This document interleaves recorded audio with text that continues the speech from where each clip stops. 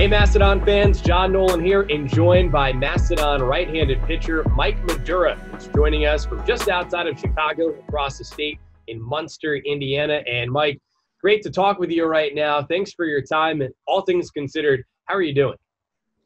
I'm good. Thanks for having me, John. Yeah, so I know things haven't really gone as according to plan for you. You were actually slated to start the Summit League opener against Western Illinois before the season came to an end, and life for just about everyone right now has changed. And by the way, congrats to you for getting off to a solid start to the season, initially working out of the bullpen. I know you had the one outing at Miami, Ohio, 5 scoreless innings in relief, and a nice nod to get that opening day of the league calendar scheduled start. But since things have changed now, what has life been like for you staying at home?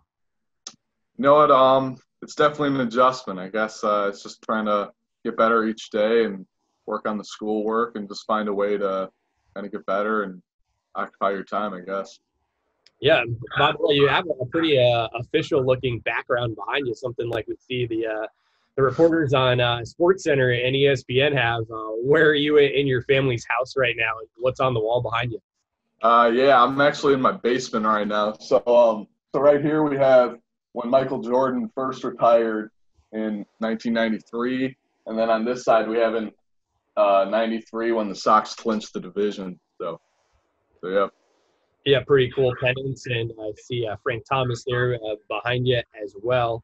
Who else is at home with you right now? I think your family's got a dog, right? Yep, we have a dog named Rocky, actually. So there's a Maltese, but I'm with my 2 parents and then my little sister too. So. Well, I know you appreciate the time around your loved ones, but I'm sure you miss being around your teammates too. What kind of communication have you had with the rest of your crew?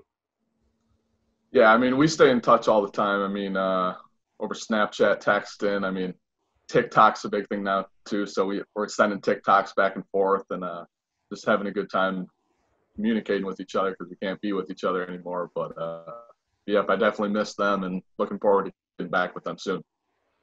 When it comes to TikTok, are you more of a dancer or the type that likes to do voiceovers? I actually have only made 1 TikTok. I'm not a big creator. Yeah, I'm more just kind of watch the videos and get a good laugh out of some of them. So yeah.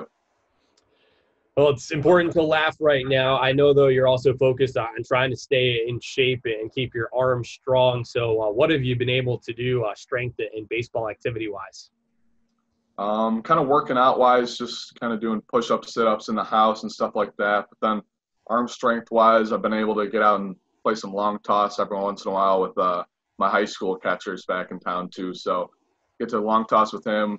We actually made a TikTok about us trying to throw a ball into a trash can from 300 feet away. So that's a pretty far throw, and you got to be pretty accurate to do that. So it was pretty challenging, but we only did it one day, so hopefully we can get it the next day. Yeah, actually, I saw a video of that, and it looked like you nearly got it in the can. You hit it from the outside. Any update on that? No, we've just done it one time. I mean, the weather was real nice that day. It was like 75 and sunny, and then I actually got sunburnt that day too, and then the next day it snowed. So we weren't able to go do it yet. So hopefully it's coming soon, though. And for those who haven't been able to see it on an actual game mound, forget about throwing from 300-plus feet away. And people can't necessarily tell right now with you seated, but you're 6'6". Beyond that, though, what's your self-scouting report for you as a righty? I guess scouting report, I throw a fastball, changeup, and a slider. I try and locate the fastball, and kind of my out pitch to righties is my slider, and then my changeup has really come along the past couple of years, and I really like throwing that to lefties, and I think Coach McNeil does a really good job of mixing up the different locations and speed and stuff like that, so I really trust him with whatever kind of development he thinks is good. And given the fact that you're the tallest player the program's had in nearly a decade, some might stereotype you to be a guy who's trying to overpower people, but I've read that you feel like your changeup has really become a key pitch for you that's developed over the last couple of years. How did that come to be for you? Well, I kind of went to college my first year, and I mean, in high school, you don't really need a changeup if you're good. So I mean, I kind of just used my fastball and my slider, and back then I had a curveball too. So I kind of mixed those three in, and then I went to college my first year and realized, hey, I need a pitch that looks like a changeup or a fastball out of the hand, and then I kind of just started messing around with the changeup grip in the summer after that year, and just kept working on it, trying to get it better and better. And I actually started like forcing myself to throw it in games so I would get comfortable with it, even if wasn't a favorable count, stuff like that. And then finally I got something that I liked, and now I think it's pretty good. Prior to coming to Fort Wayne, I know you had success at the junior college level, and you had interest from some Big Ten, even ACC schools. What ultimately attracted you to sign with Purdue Fort Wayne? Well, I actually signed before Coach Schreiber and Coach McNeil were named. So there was a little bit of a familiarity with Coach Pierce and Coach Byerly. So I really they kind of communicated with me before I committed to Central Michigan my sophomore year of high school. So I kind of trusted them a little bit, and then I just thought that was a good fit for me when I was coming out of the JUCO level. And ultimately, how was your rookie season as a Mastodon?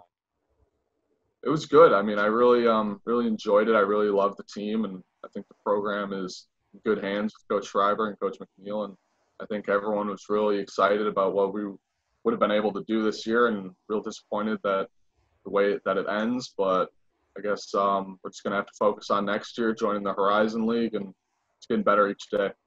When you get to return to the Hill as a Mastodon, the program will be going through the transition from the Summit League to the Horizon League. What excites you about that opportunity?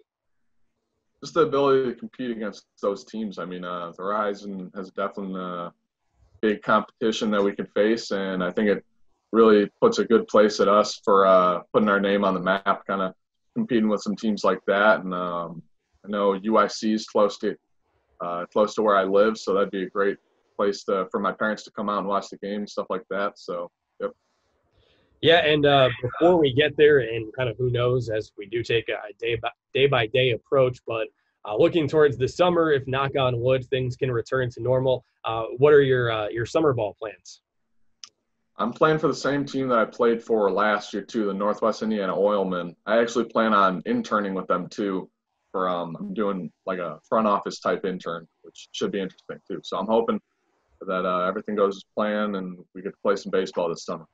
Yeah, that's like a pretty good plan, and best of luck to you as you continue your studies towards your business economics degree at Purdue Fort Wayne. Last thing, Mike, just any message that you have out there to the essential workers who are helping to keep things for everyone else right now as afloat as can be?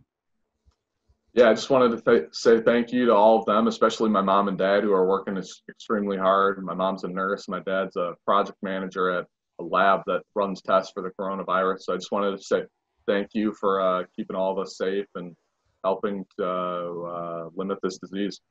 Wow, that's extraordinary, and we thank them for what they're doing, as well as everyone else out there who you referenced to as well. And Mike, thanks to you for your time and giving us some laughs, and looking forward to seeing you and the rest of your teammates back out on the field at Purdue Fort Wayne as soon as possible.